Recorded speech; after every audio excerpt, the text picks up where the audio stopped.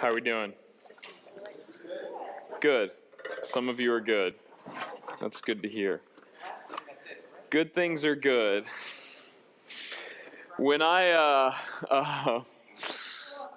very often, I think I've said this here before, but very often when I pick up a guitar, I'm just singing to myself and worshiping. Two songs that come up a lot is Be Thou My Vision, but also Rich Mullins and Beaker writing Sometimes by Step, and then the chorus of that was singing that song, Oh God, you are my God, and I will ever praise you. I will seek you in the morning, I will learn to walk in your ways, and step by step you lead me. I think that's such a helpful thought.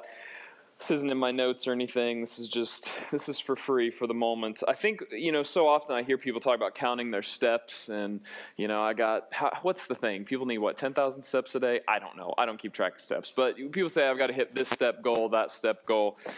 We have an acknowledgement that we need a lot of steps in the day. We take a lot of steps in the day. And that song is a simple reminder that step by step, you lead me. Every step, in my parenting steps, in my job steps, in my family steps, in my selfish steps, in my ignorant steps, in my apathetic steps. May those things be surrendered to God, and may He lead us. And we're going to talk about that today. That connects to this overall posture. Listen, we're going through the book of Judges, and, we crawled through the Sermon on the Mount, and the book of Judges we were going to kind of blitz through. We were doing our Fall Fellowship series, and there'll be some J.D. Greer videos. I encourage you, urge you, push you, jump into a life group, because the whole point of life group is to do things together in small groups that we can't do in this large room together in an hour. We don't have time for it. And so that's the whole idea, is that we could share life together in life groups. And in those life groups, we're going to be watching videos, particularly about all the stories in Judges. And sometimes we watch those videos in here during the Fall Fellowship series. We're not doing that this year. We're just watching them in the life groups. You can also watch them from home. If you don't have a Right Now Media account, our church gifts that to you. We can give you access to that. It's a whole bunch of devotional videos online that cover all sorts of stuff in discipleship, parenting, finances, work as worship, all sorts of things. And then these Judges videos are going to be there. The reason I mention that so heavily this morning is I planned on talking about Othniel, Ehud, and Eglon, and Shamgar, and kind of covering these big, intense stories this morning. And as of Saturday, when I was kind of preparing, there is just one verse I can't get past. And so instead of talking, about maybe 20 or something verses and going through several stories this morning and hearing about a fat guy getting stabbed and him defecating himself, and this really intense story in the Bible that you probably don't even believe is in there. You should read it, the story of Ehud. It'll change your life. Instead of talking about all that, we're probably mostly going to talk about one verse today, because I feel very led to talk about that. But in general, we have the Judges cycle. I want to kind of walk you into that. If you missed it, the Judges cycle looks like this. It's the strike two. There it is. Nailed it. Look at that guy. So you notice the difference in quality of graphics there. Calm down. We'll get back to that. So this is the story of Judges over and over and over. So the people sin. They forget God. They move into some sort of oppression. The Israelites do. Then they have some sort of repentance. And then God raises up a judge. When you think of judge, you think of like someone in a black gown that has a gavel and pow. This is different. This is more like a judge, a tribal leader, right? And we can import all these ideas of what we think judges are, but in general, this is a leader, a deliverer that God raises up to deliver them, to save them, right? And so this deliverer comes, this judge, and then there's a time of peace, and that ultimately leads back to sin. Because of laziness and not wanting to follow God and selfishness. And you see this spiral getting worse and worse. We'll see in the book of Judges that every judge gets more and more corrupt and is more and more of a schmuck. And every judge is a worse person. Israel gets further and further, and the stories get more extreme, and it's just a dark book. And the whole idea is that we have corrupt hearts. And this brought us to this quote that we read several times last week by Tara Lee Cobble. It says, the problem is the human heart. It doesn't respond well to laws. It responds to what it loves. And when we went through the Sermon on the Mount, we talked a ton about how so much of this is a problem with our heart. We need a heart change. And so that's what we're going to be looking at. I encourage you to grab a Bible. If you don't have a Bible, there should be a black one that looks like this on the seats in front of you. If you don't own a Bible, that's our gift to you. Take this home. Read the book of Judges. Read Matthew 5, 6, and 7. Think about, what is God asking me? What does God want me to do? Jesus tells us. read about it. This is what we've got. And so we want to be about the Word of God this morning. Let's pray and continue our focus to have ears to hear what God wants to say. Father, thank you that you've brought us here together. Take this moment to breathe and to think of your Spirit, your power. Tell us that your breath is in us if we believe in you and that you're transforming us. And we pray in the power of your Spirit that you would give us ears to hear, that you would transform us by the renewing of our minds, that we would be submitted to you, and that your Spirit would guide us into remembering you, to teach us all things. I pray for those who don't know you. Pray for those who feel broken, disconnected, don't have healthy church relationships. God, we want to grow in you as one body. May we see your kingdom come and your will be done as we read your word. Amen. We're going to start in Judges chapter 3, verse 7. This is the verse we're going to camp out on for quite a while. This is kind of a theme for Judges. Later on, you see this verse kind of repeated without the second part because it's just an acknowledgement that this is what evil on the side of the Lord is. Judges chapter 3, verse 7. And the people of Israel did what was evil in the sight of the Lord.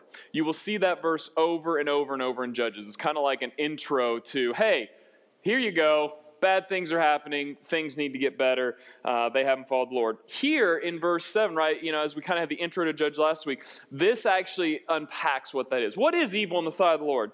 They forgot the Lord their God, and they served the Baals and the Asheroth as a fertility god. It's kind of a multiple eclectic group of idols and lesser god things. But they forgot God, and they served idols. Israel did what was evil on the side of the Lord. And the way that Judges wants us to understand that and the way we're going to see what is evil inside of the Lord, it's forgetting God and worshiping idols. So the issues. How many people here would say they're forgetful people? I'm just a forgetful person. Who here never forgets anything? You're just that elephant, man. You just...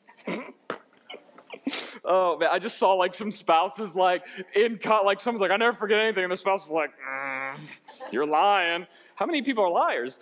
So, forgetting is an interesting concept because we're about to talk about forgetting the Lord. We're going to talk a lot about forgetting and remembering. In the Bible, it's a very spiritual, significant thing. I made a list of forgetting stuff. And I'm just going to kind of go through this for you because I think forgetting has levels of depth, right? If I go to lunch with someone and I say, hey, man, I forgot cash and this place only takes cash. Then it's like, that's okay. That's forgivable, right? Because I'm a millennial. Who carries cash? Back off, Dave Ramsey. People, it's ridiculous, right? Like, come on. I don't need a wad of $1,100 in grocery money in my pocket all the time. I ain't got time for that. We have plastic. Thank you. Video games, it's all electronic. Come on. So anyway, we went to the football game Friday night, and I thought for sure in the 21st century they would take cards. Guess what they don't take? Cards. Thank the Lord for some man. If you're watching, dude who paid for us, some dude just walked up and started throwing hundies at the person and paid for my family to get in the football game. Great. Thank God we got in. None of our kids got to eat because Papa didn't bring no cash. And so, but it's innocent, right? I forgot cash. That happened. I tried to be vague about this for those of you who hold fast to this, but have you ever had that parenting moment where you wake up in the morning and you're like, oh, the tooth fairy visits at night. Whoops. You know what I'm talking about. You have that experience, you're like, oh gosh, my kid's going to discover not that. So you got to fabricate something. Maybe none of you lie to your kids. That's fine. Oh gosh, what did I just do? Whoa, calm down. So it's an innocent thing. You forget to load or unload the dishwasher as a kid. Man, my dad and I, constant arguments like, why didn't you unload the dishwasher? I forgot. You unload it every day, Davey. Why didn't you unload it? I just forgot, Dad. You didn't forget. You just didn't care. No, Dad, I forgot, right? You guys are familiar with the story. My first car, I had a 1986 Lincoln Town Car. Turns out cars need oil changes. I forgot. Never knew that, so blew up that car. I forgot to strap down the mowers on trailers. My grandpa and I would go mow yards, and then I'd forget. And my grandpa, man, he would say this phrase. He'd say, Dave, you didn't forget, you were being careless. Davey, you're careless. Man, I can hear, I'm going to cry talking about it. I can hear my grandpa's powerful voice. Davey, you're being careless. No, Grandpa, I'm so sorry. But I was. I didn't care. It's David Newton. I'm on top of the world. Sometimes when we forget things, it's not innocent. It's actually because we don't care. We're careless. Our vision's off. It gets a little deep. I put some deeper things here. We're forgetting to be patient sometimes. Is that just that I forgot? Oops, I forgot my cash. No, sometimes we just don't care to be patient. We forget that people watch us on our social media account. It turns out, just in case you haven't heard me get off on this in the last forever, come on, guys. Like, I know so many people I went to college with, people who are famous Christian people, and then they say just the meanest things online. And it's like, do you forget that when someone reads your angry, mean, rude Facebook post that they associate you with a Jesus, a church, a Christianity, a faith, and now all of a sudden you've made Jesus look like an arrogant jerk? Come on. Stop doing that. Please think about when your whole social media account, go back through it. Look at your history this week. Is it communicating King Jesus and his kingdom? Or is it communicating something else? More on that later. We forget. I forget to love my wife sometimes. I love Nikki, love her to death. Sometimes I forget. Is it because I forgot cash, forgot the tooth fairy? No. Sometimes I just don't care. Don't care enough. Forget to pray, forget to read scripture. Forget the Lord. Israel did evil in the sight of the Lord, and they forgot. Spiritually in the Bible, forgetting is a big deal. There's times that people pray, they say, God, remember not our sin. They're not asking God to, forget. They're asking God to act in accordance to his love and kindness. Remember your love and kindness, or they're asking him to remember something more deep, something that should run deeper in these things. Forget our sin. God, we don't believe you have the ability to just we can just ask you to forget things. No, we're pleading that maybe something deeper is happening here. There's some spiritual thing that we're moving towards. We want to forget and remember in a deep way. And so forgetting something in the world of the Bible is not, I forgot my wallet. Can you pay for me, bro? It's not that. Forgetting is a deep spiritual thing. It's a choice. It's a decision to say, this isn't that important to me. The problem with the human heart is that it doesn't respond to laws. It responds to what it loves. And here with Israel, they didn't love the Lord their God with all their heart, soul, mind, and strength. They decided to love themselves. They forgot God, and they decided to serve idols, which in turn was actually serving themselves. This is what we want, how we want things to be controlled. We're in control. It's our lives. We're going to do this the way we want to do this, Lord. And so they forget God.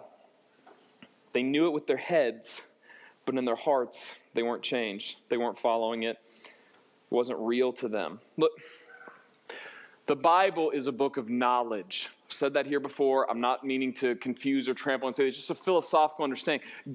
If God is true, if God created all things, he is the objective source, meaning the ultimate source, the core root of knowledge, existence of anything. And so the whole reason that fire is hot is because God created it to be objectively hot. God is the objective source of that hotness, right? Please quote me on that. God is the objective source of hotness. Don't put that online. God is the objective source of these things, right? 1 + 1 is 2. God created that. He's the objective source of that. We understand beautiful things because God is beautiful. We understand ugly things because God is beautiful. We understand good things because God is good. We understand sinful things because God is good. He's the objective source. And so the Bible is a book of knowledge. I've said this analogy before, but I think it's so important. Moses, when he threw down his scepter, turned to the snake, and he trusted God, God didn't say, just have faith, brother. Faith. He said, I am the God of Abraham, of Isaac, and Jacob. You know me. I'm God. You know that I'm above you. That's your knowledge. And so that knowledge transformed him because he knew God. God isn't asking you to sit here and blindly twiddle in your navel and say, I'm just going to have faith, man. Just trust it. God has given you knowledge. And he's saying, this is what's true. Look around you. Look at the things he's created. Look at the good things he's given you. Count your blessings. God is the objective source of every good thing in your life. And he's crying out for you to remember him. But then there's this pattern in Scripture where we keep forgetting. The Bible is a book of knowledge. The Lord is real. Jesus is real. The Holy Spirit is real. All the stories are true. All the stories are true. And we choose to forget them. We struggle. 2 Peter helps us. Peter writes in 2 Peter 1, 3 through 12. It's going to be on the screen. You can write it down. You can open it up in your Bible. 2 Peter chapter 1. His divine power has granted to us all things that pertain to life and godliness through the knowledge of him who called us to his own glory and excellence, by which he has granted to us his precious and very great promises, so that through them you may become partakers of the divine nature, having escaped from the corruption that is in the world because of sinful desires. There are sinful desires in the world. God has provided a way through his knowledge, through Jesus Christ, for us to escape that. There is corruption. It is corrupting you. You are dying. You're falling into sin and death. God has provided a way apart from that, from the sinful desires. For this reason, make every effort to supplement to your faith virtue, and to virtue with knowledge, and with knowledge self-control, and with self-control steadfastness, and with steadfastness godliness, and with godliness with brotherly affection love. Listen, we could talk all day about all those words. They're stuffs that God is doing in you through the Spirit that should be raised up. That's fine, right? But he says, for if these qualities are yours and are increasing, they keep you from being ineffective and unfruitful in the knowledge of our Lord Jesus Christ. So these things should be growing in you. Verse 9, here's where it really hits. For whoever lacks these qualities is so nearsighted that they are blind, having forgotten that they have been cleansed from their former sins. They've forgotten. If these things aren't growing in you, if you don't have this knowledge, if it's not growing into virtue and kindness and love and these things, it's because you've forgotten that you've been cleansed from those things. In verse 12, Paul goes on to say, therefore I intend always to remind you of these qualities. Remind you. Appropriate knowledge leads to appropriate action. Write that down. Think about that. Because this is the key of everything. This is like a philosophical concept that I wish I could drill into everyone's head. The reason that you still struggle with sin is appropriate knowledge. The reason that you still drink alcohol all the time is appropriate knowledge. When you go to AA, when you go to any sort of counseling session, their whole fight for you is to have appropriate knowledge, to take the misguided, corrupt thoughts that you have and to guide them to appropriate knowledge. Now you unpack that and it begs the question, what is appropriate knowledge? The Lord. That is appropriate knowledge. And so now we have to say, well, what do we do with these things? We forget them. And Peter's telling us, I'm going to remind you. This is why we're here. This is why you hear me say the same things over and you're like, okay, David's going to have his spiel now in Genesis 3. David's going to say his thing about being faithful to the teacher. David's going to say his thing about one body, one faith, one baptism. David's going to point this sign. He's going to say this. Because we forget. We have to be reminded. And Peter tells us, you don't forget. And so I'm going to keep reminding you. And I echo what Peter says, man, the reason we teach the gospel every week, the reason we're going to remind you of Christ crucified and his death and resurrection and ascension every week is because we forget. We walk around like people who haven't been liberated by King Jesus. We walk around and live as people who don't have the power of the Spirit in us that transforms us. And so every week we're going to talk about it. How do we remember? If these are true and we need to be reminded, how do we remember? How can we be reminded? How can we be reminded? There's three things. We talked about them a lot here. Prayer, Scripture, and church. Man, drill those things in your mind. Measure your life by your relationship with prayer, Scripture, and church. Prayer is intentional communication with the Lord, where you communicate to him and you listen for him to communicate to you. And that can happen in a lot of ways. Right? You might hear a word from your word and you might have this cohesive idea that God puts in your mind, then you hear on the radio, then you read in Scripture. But anytime you hear the Lord speak to you, it will always align with Scripture and it will always be affirmed by church people in your life. Every single time. If you hear the Lord speak to you and it's not affirmed in Scripture, you say, hey, the Lord wants me to divorce my wife and move to Israel.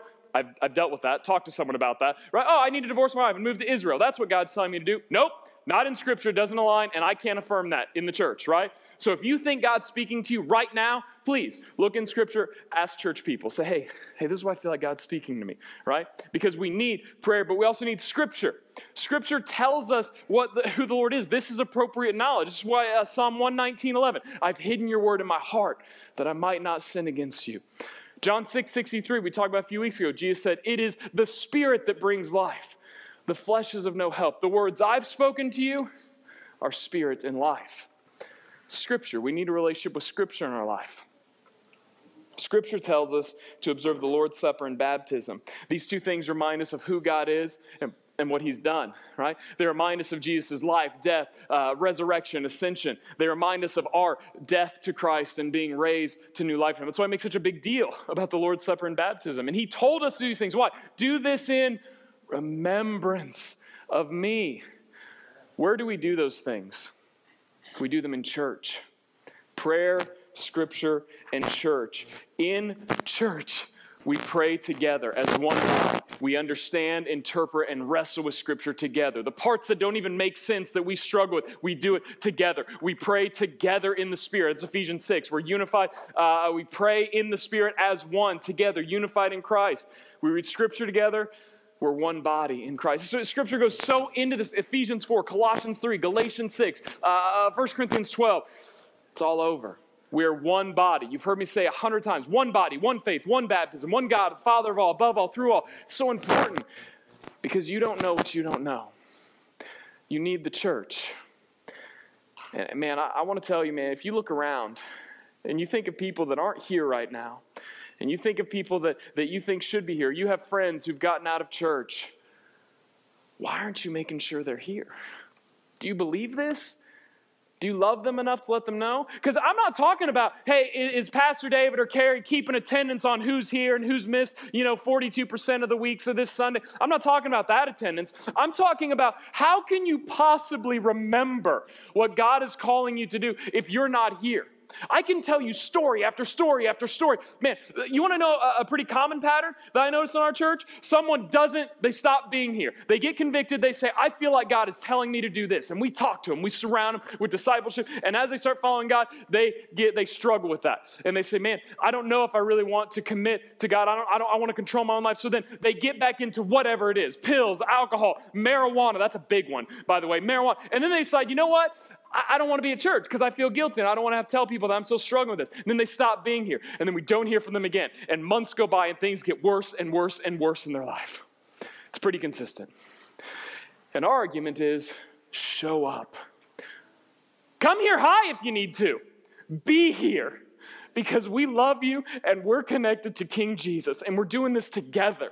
You don't know what you don't know. And I promise you, when you choose to not be here because of guilt and shame, or you choose to say, man, I don't need this anymore, I'm going to control this in my own way and do my own thing, it's not going to work out for you. Scripture is very clear on that. This is why we need each other. Say, we are one body in Christ. Say it like you believe it. I need you on this side to look across the room and find someone's eyes. You on this side, look at someone across the room, find their eyes, and say, I need you and you need me in Christ. Say it again. This is so important because we are so programmed to sit in a seat like a theater, like a baseball game, and sit and watch it and consume it as if it's just for me and this is my thing. And the whole reason we sing songs about we, us, and our, the whole reason we teach that worship is both vertical and horizontal, the whole reason we understand that together and we sing songs and hymns and spiritual songs together is because we're one body. And you need me and I need you. I don't need to throw the Bonhoeffer quote up here again because you guys have seen it 100 times. But the Christ in my heart is weak, and the Christ in your heart might be strong because you're not biased to my flesh. I need you. I need you to speak in my life. And we can't remember if we're not here. You need prayer, scripture, and church in your life. I can't drive that home enough. And if you're looking around right now and you're seeing empty seats, you're thinking, I wonder why that person's not here. I wonder where this person's at. Who's reaching out to him? You should. Please. If you've got that person at work and you know that they've been hurt by the church and they don't want to connect, they don't even know Jesus, whose responsibility is it to let them know where truth comes from? What prevents them from being eternally separated from God? It's on you because you have that knowledge. God's given it to you. Please pray that the Spirit opens up your heart to these things because I'm so tired and it hurts so much to watch so many people fall away when we're here and we're saying we're here for you. We got to do it together, guys. It can't just be 10 of us who really, really, really care. It is a kingdom. It is one body, all of us. And we're going to keep teaching it because we're going to forget. I'm going to forget. I'm going to get selfish. I'm going to struggle. Do you have these postures in your life? Do you see prayer? Do you see scripture? Do you see connecting with the church? Are those things that are posture in your life? Judges 3:7, and the people of Israel did what was evil inside the Lord. They forgot the Lord their God, and they served the Baals and the Asheroth. They forgot. Look at this. Mark 1:15. What was the first thing Jesus said when he started teaching? He said, the kingdom of heaven is at hand. Repent and believe in the gospel. Leave that up here for a minute. Repent and believe in the gospel. We've talked about this when we did the sermon. He said, what? When you think of Jesus, you think of? Kingdom. Jesus was teaching about the kingdom. And he said, this is repent and believe in the gospel. To repent means to turn, to have a change, to rethink about the things you think about, to turn and go another way. It changes your mind, which therefore changes your action. That's what repent means. Belief is to put trust and hope into something, to say, I affirm this to be true. I have belief in it. We could talk philosophically about it, justified true belief and knowledge. But in general, a belief say, this is true, I'm committed to it, right? And then in the gospel is the hope that the world is broken and is being made new through Jesus Christ, their Lord who loves you. And we can have all these different definitions of the gospel, but in general, this is my Father's world. And he's redeeming it all through Jesus Christ. He's making everything right. And so one day we'll live in a world without pain, without sadness. He'll wipe away every tear, without cancer. One day God's going to make it all right. And until that time, we continue to trust in the ways he is making it right. When we see his kingdom coming, when people who decide, I'm going to flush all my drugs and start following Christ, or I'm going to give up my self-hatred, self-ordering ignorance, and I'm going to start following Christ. People who say, man, I'm going to give up false religion, and I'm going to seek King Jesus. We see moment by moment, step by step, he leads us. His kingdom come, his will be done.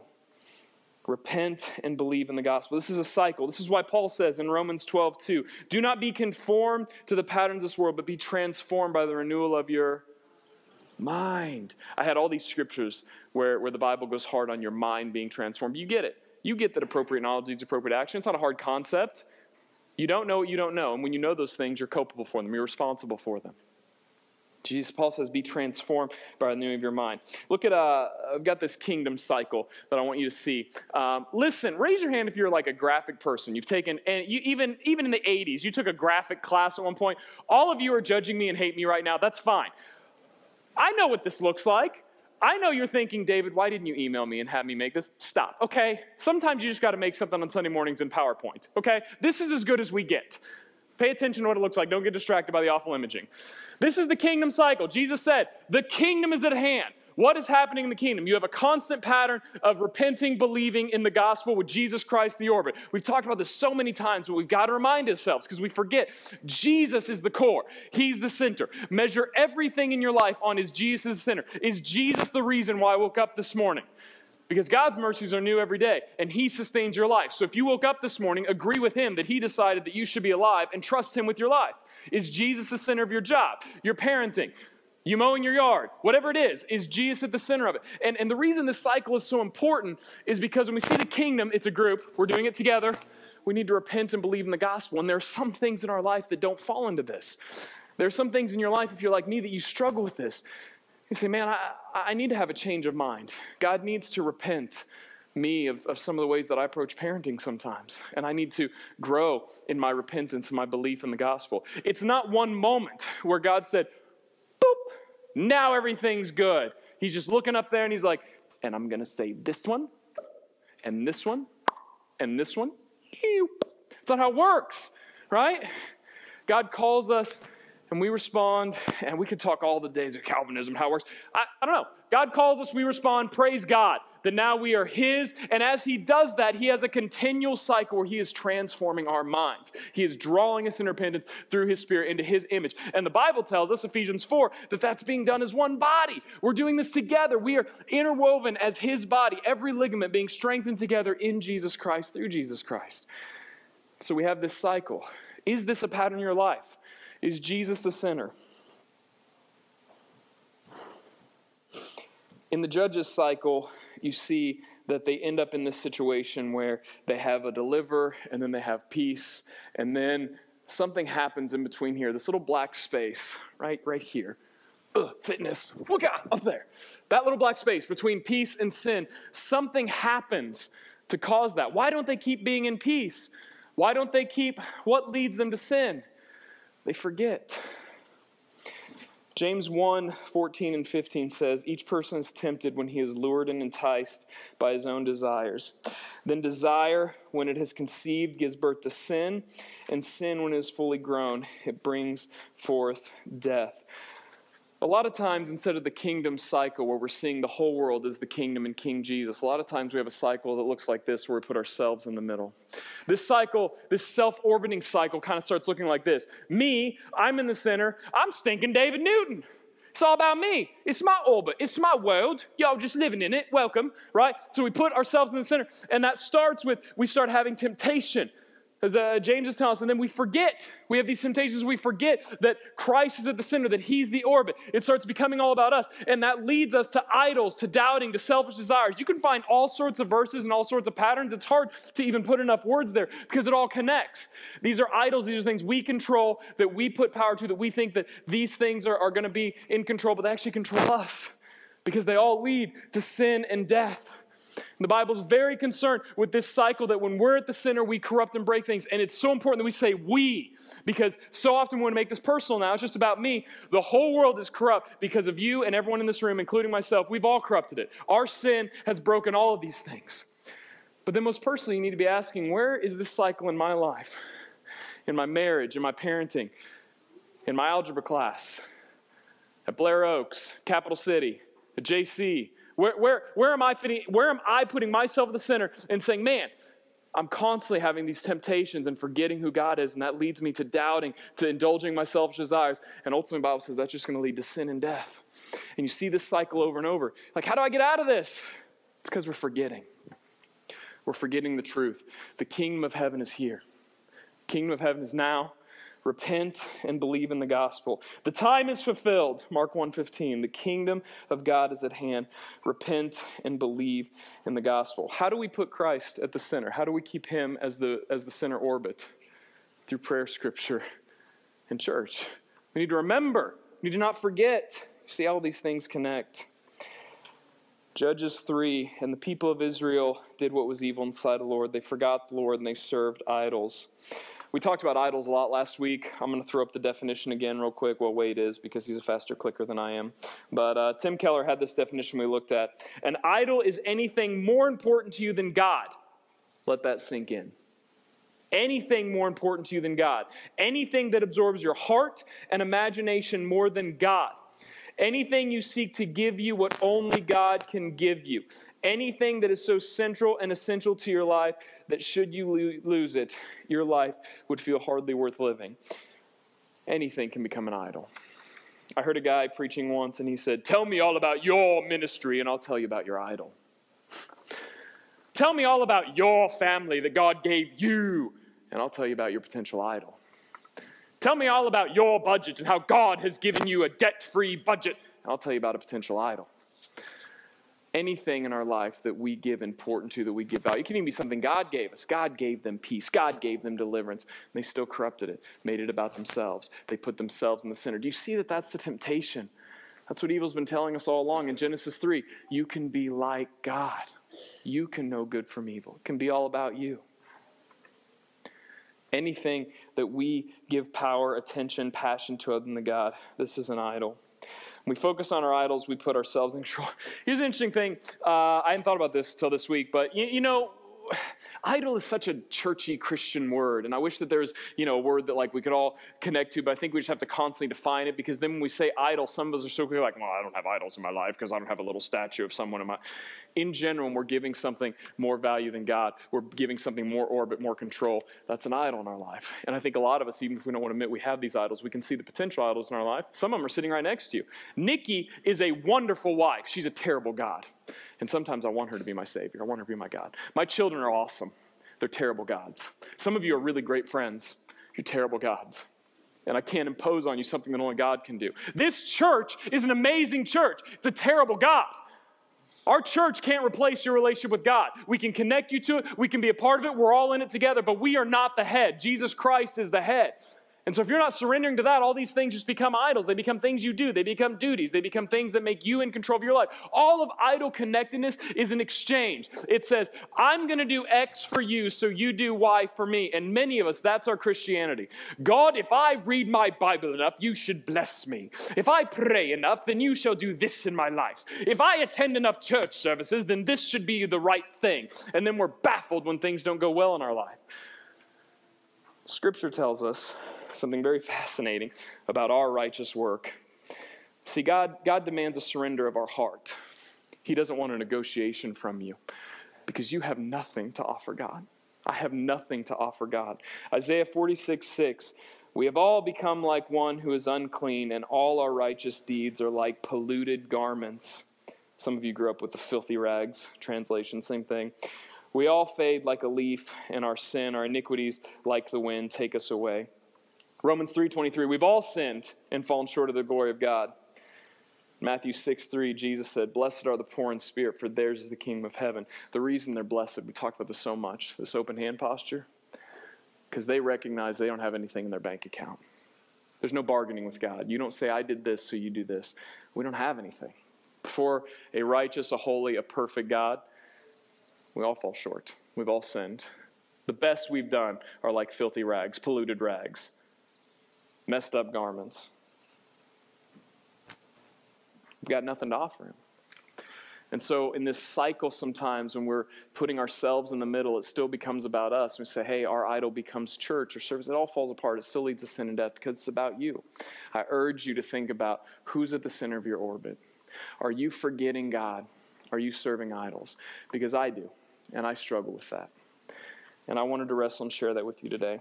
I want to read the rest of the story so we hear a little bit of Othniel. And then we'll close out.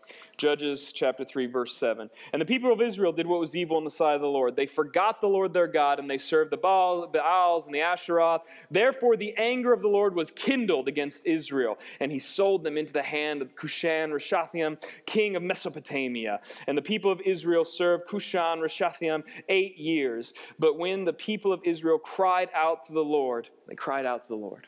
They repented, they turned to the Lord, they remembered the Lord. When they cried out to him, what did he do? The Lord raised up a deliverer for the people of Israel who would save them. Othniel, the son of Kenaz, Caleb's younger brother. He's by far the best person so far in Judges. We could talk a lot about that, but basically, he's going to be the best judge you get. They all get terrible after this. We know little about him, but the stuff we do know, he's a good guy. The Spirit, verse 10, the Spirit of the Lord was upon him. So God didn't just raise him up. The Spirit of the Lord came upon Othniel, and he judged Israel. He led them. He took care of them. He protected them. All those words are accompanied in judge. He went out to war, and the land, and the Lord gave Cushan-Rishathaim, king of Mesopotamia, into his hands, and his hand prevailed over Cushan-Rishathaim. Man, that is just not a word I expect to say 4 or 5 times today. Anyway, he prevailed over Cushan. So the land had rest for 40 years. Then Othniel, the son of Kenaz, died. And the people of Israel again did what was evil in the sight of the Lord. See this cycle. The people cried out to the Lord. They repented. Repent and believe the gospel. And God provided a deliverer for them. The Lord's deliverer, Othniel, what does it say? One fact about him. What happened? He was filled, or the Spirit of the Lord came upon him. We've talked a lot about Ruach. Say Ruach. You got, ugh. Yeah, some of you just went, ugh. You know where I'm going with this. Ruach, it's breath. It's animating life force. When the Spirit hovered over the waters, when it said, Lord, remove not your Spirit from me. Ruach is the Old Testament word for Spirit, and it means animating life force. It means this power that makes things exist that only connects to God. It's this ethereal thing. Jesus uses a similar word in Greek, pneuma, to describe it. And when he says to Nicodemus, he said, the Spirit comes and goes where it wills, right? There's this whole idea about the Spirit of God in Scripture that we don't fully understand it. And please catch that. You don't understand the Spirit because it's God. It's not for you to understand. We submit to it. We have a relationship with the Lord, and we receive His Spirit, right? But it's not something we control. It's not something we understand. And so it makes sense that sometimes Scripture is this thing where the Spirit falls on us, and these intense things happen. And sometimes people speak in tongues, where it's actual languages that other people hear. And sometimes they speak in tongues, and it's angelic babbles that people don't understand. And then sometimes they heal people. Sometimes they don't. Sometimes it leads to tons of baptism. Sometimes it doesn't. Sometimes the Spirit has all these huge movements, and then sometimes it is a huge war that the Spirit leads a deliverer to do. It's all these different things. And we could talk all day long about how those things work out, but what we need to understand is that it's not perfectly prescriptive. It's descriptive. It reminds us this is what the Spirit can do and what it does. And it doesn't mean that if we pray, God's going to tell us all to go out and fight some big holy war because that's what the Spirit always does. No, it's not what the Spirit always does. Sometimes the Spirit leads people to not do things. And so it's important.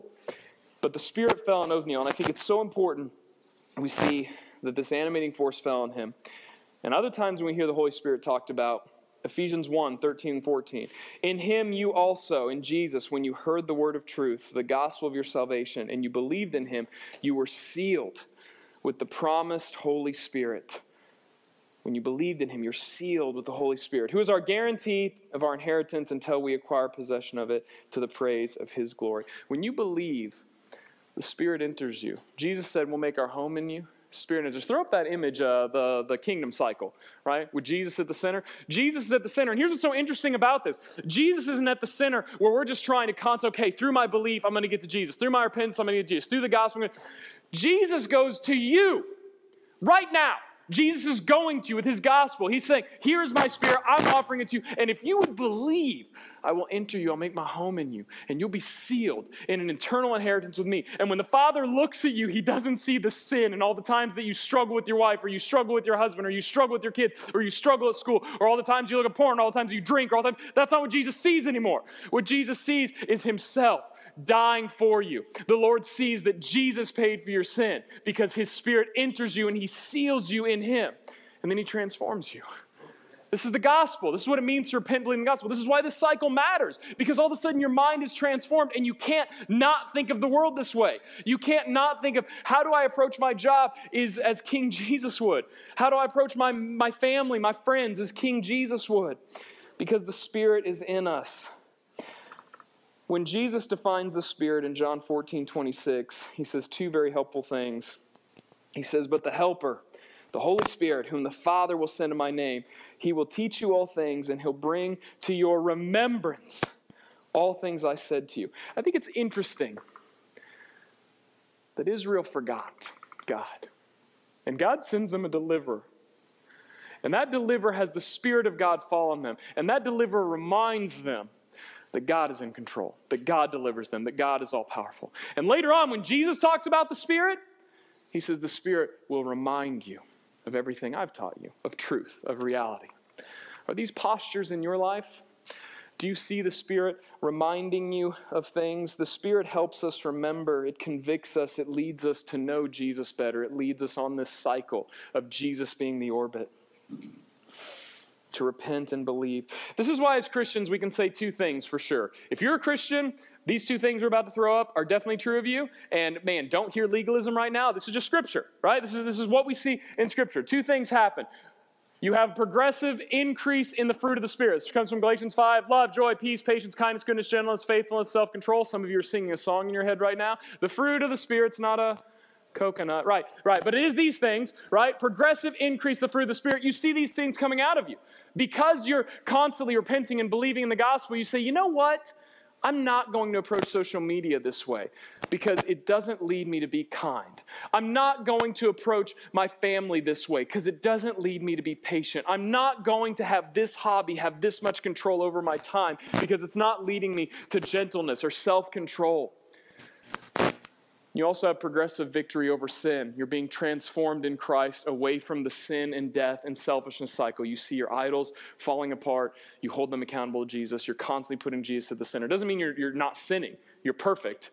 You're growing that way. You're being sanctified is the word the Bible uses. Are you seeing these things in your life? The fruit of the Spirit, progressive victory over sin?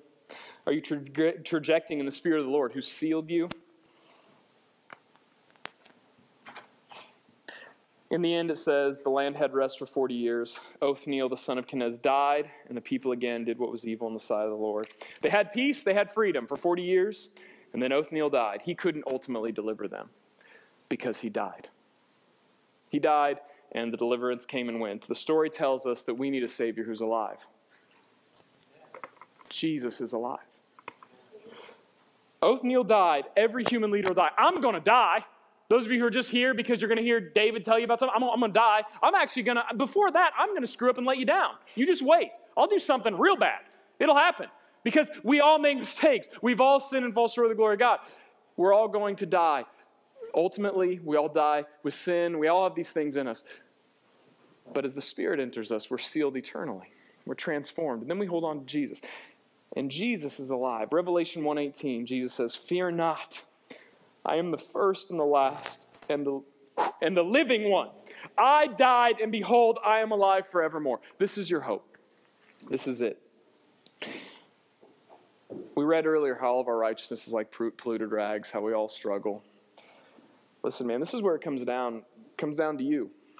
We've hit on a lot of things right now, just in one verse, in the whole forgetting and having idols. And we could talk forever about it, but it is a pattern so prevalent in my life, in your life. It's all through Scripture that I couldn't help but say, we're going to emphasize this. And David Newton's not doing it for you. Carrie Sullivan's not doing it for you. Othniel didn't do it for them. Only Jesus can bring peace. Only Jesus can bring deliverance. Only Jesus can bring freedom from your idols. And so I want to put it on you. You know, when Peter preached a sermon in Acts 2, that says the people were cut to heart. And they said, what do we do?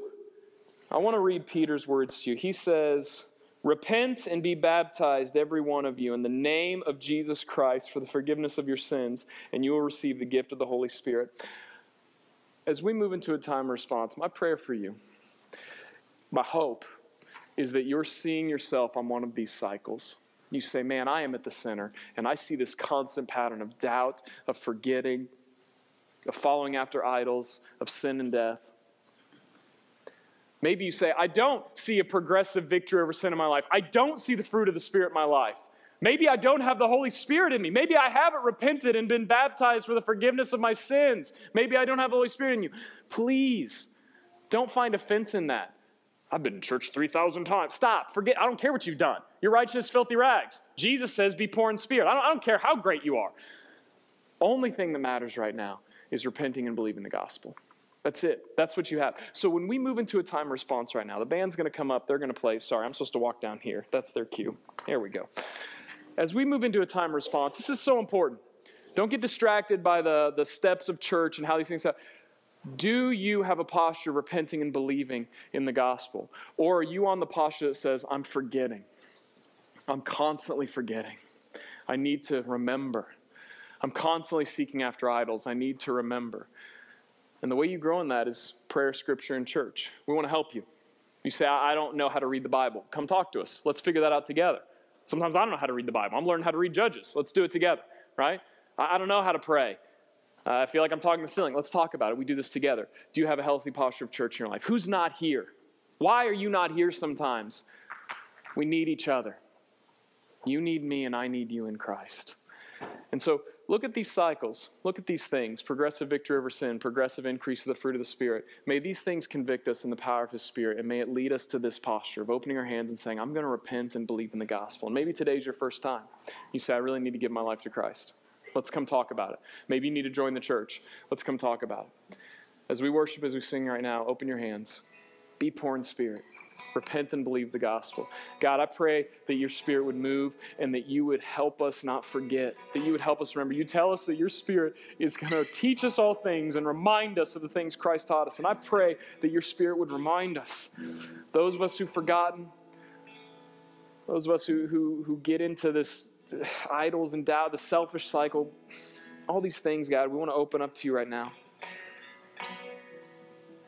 May you be real to us in our heads and in our hearts. May we be transformed by new of our minds. Beyond all these words that we've said, God, we pray that we would repent and believe in the gospel through you, through your Spirit.